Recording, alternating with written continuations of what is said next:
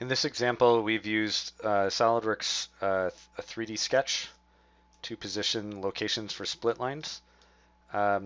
We've measured we're keeping the panels about 56 inches, that way it allows for seam allowance. We're attaching this to a variable so we can use the same each time.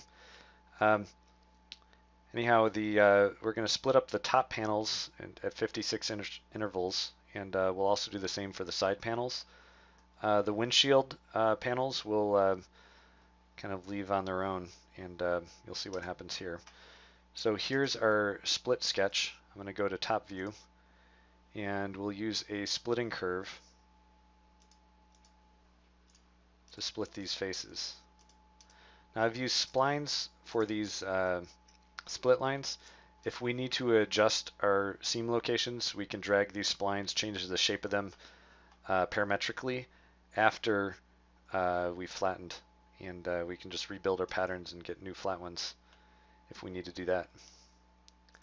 So here we now have our new panel locations, and we'll look at it with edges shown.